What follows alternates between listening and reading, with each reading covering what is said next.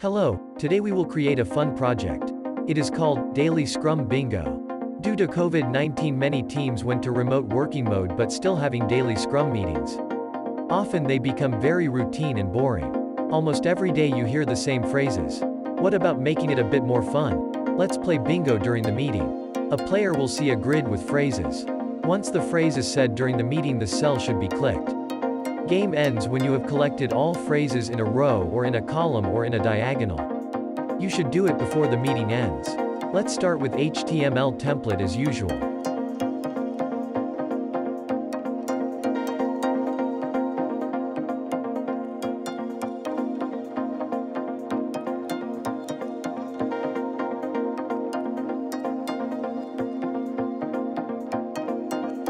This time we'll have 5x5 grid in total containing 25 phrases.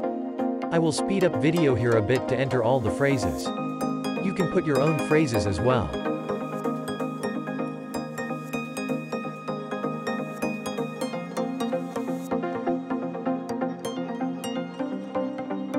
Next we need to create our cells.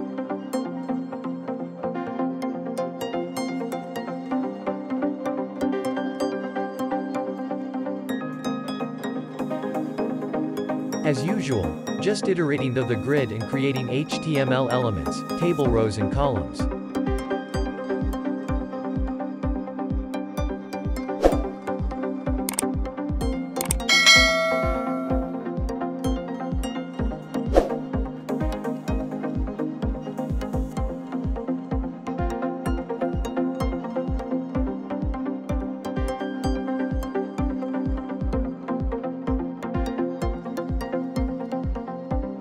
Now let's define the styles for the cells, border, size and background color for selected cell.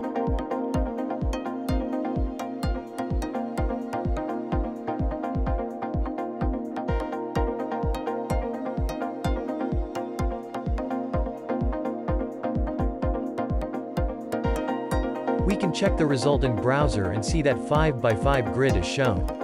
Nice. Next step would be to shuffle the phrases and put them to the grid.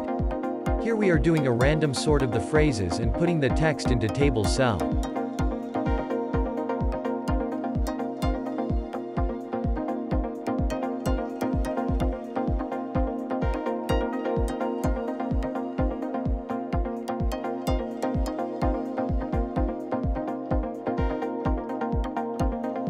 Let's refresh the browser a couple of times to check the progress. Now we need to handle cell selection.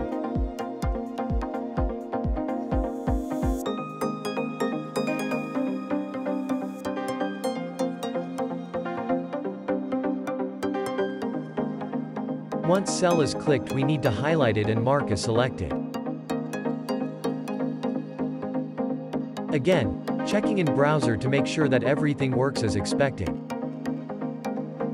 Final step would be to check that we have selected cells in any row, column or diagonal. For this purpose, let's define a helper function that checks one single direction.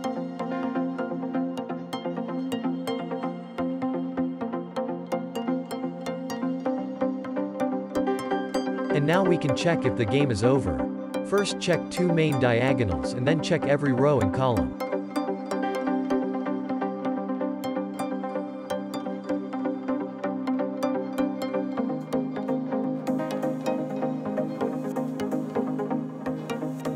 Game ends with bingo when we have a full line selection.